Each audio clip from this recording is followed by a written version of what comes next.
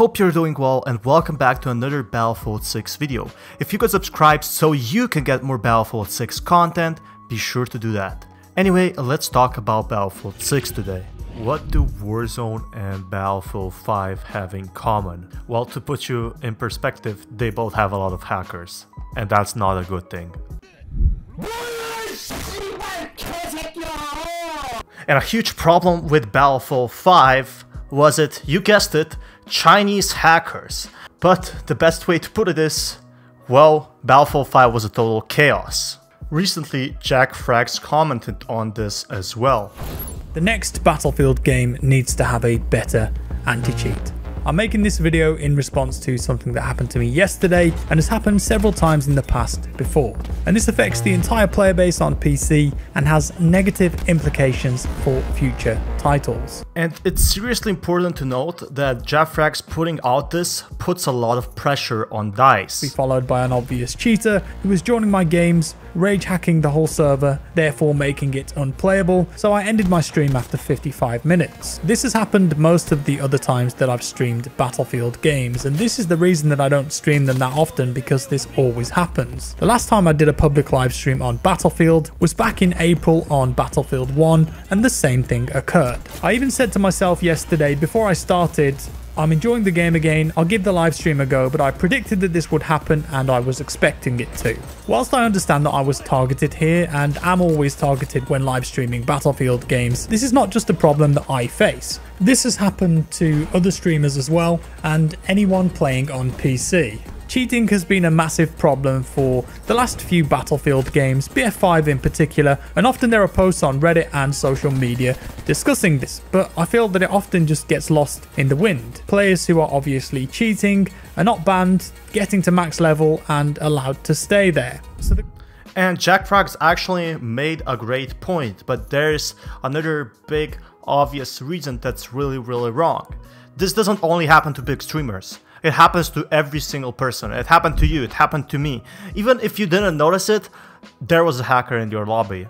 But if Battlefield 6 doesn't have anti-cheat, it's gonna be a big problem.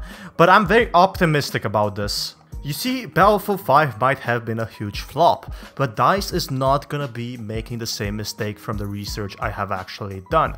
Now, the big issue with Battlefield 5 was simply not communicating with the core audience, or well, the community. Now, this can definitely be fixed with one simple thing. They actually have and are testing the game itself. It's, pretty much hidden right now and nobody actually knows what is going on. That's why the hype is so real. If nothing is revealed, it makes a much more sense, right? Than just revealing everything at once and then not providing any new info.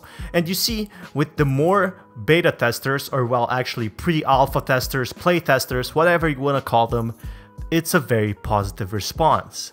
And one of that is my simple guess is due to not being like Battlefield 5, but also because it's gonna be modern and it's gonna have anti-cheat. And anti-cheat is a huge reason that, Battlefield 6 will have the advantage from games like Warzone, where, there's still hackers and cheaters over, where there's millions, 100 million players playing already Warzone, and there's still people cheating. But it's very important to say that DICE and EA is a very big company, and with the leaks we have now, such as Anton actually saying, so Anton, if you don't know, if you didn't watch my last videos, I do highly recommend you do that. However, to make it short for you, he basically said Battlefield 6 is not what fans expect it to be, but it's made very good, it's played very good, and Battlefield 6 is gonna be a game unlike anything other. So that means it will have all the improvements Battlefield franchise actually needs. So that means, more weapons, more customization, everything you can think of. They had many years, most likely more than 2 years, which is more than other franchises they were actually working on. So for example, you will have anti-cheat, you will have more vehicles, you will have simply more customization and also more game modes. And I think it's super important to note, that EA and DICE will not make the same mistake to actually let Battlefield be another flop. It's simply not happening for such a huge company, especially especially when they hired new people to make such an awesome and big EAAA game. Now it tells you a lot about what Battlefield 6 might be, since we also have Tom Henderson on the line talking about Battlefield 6, basically it being great, which I definitely do agree with, and these are really trustable leakers. These are not some sources from Chinese sites or from Russian sites from a forum. These are legit actual sources from people who know what they're talking about, who actually leaked on games before. And not to worry about Battlefield 6, because it's gonna have anti-cheat, and we have more info on the gameplay pretty soon, even before spring potentially, due to such nice leakers that actually give info out there. Now it's very important to note that in my personal opinion, I think Battlefield is not in early stages anymore as it was a few months ago. So for example, it's not like the earnings report in August where they said that this game is simply progressing very good. This game actually has some track now, has some actual gameplay, and I'm not talking about pre-alpha gameplay. Surely we should be in alpha by now, but it's very important to note as well that this could change at any time, and what we have presented today could very much change in spring.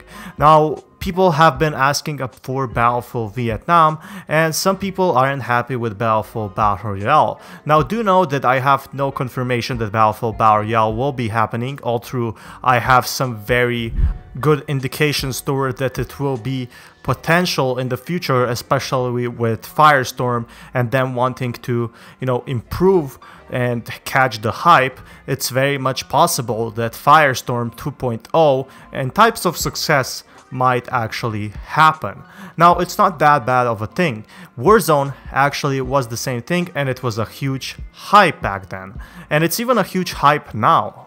One thing no YouTuber is discussing, or not any news source outlet, is how Battlefield 6 is a civil war right now.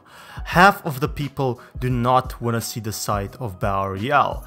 Other half of the people want to see some sort of a Battle Royale, or want to see, actually Vietnam. And, there's no right or wrong point, but one thing's for sure, which I'm definitely positive about, that the new Battlefield is gonna be the modern setting.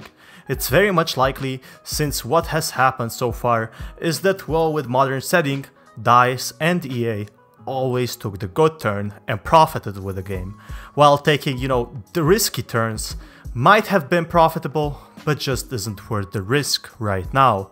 Do you want to see, Battlefield Vietnam, or do you want to see any other game? Be sure to subscribe for more Battlefield 6 exclusive content, and let me know what you want to see in the new Battlefield 6 to actually make you consider buying it. I'm Battlefield Central, and see you on the next video.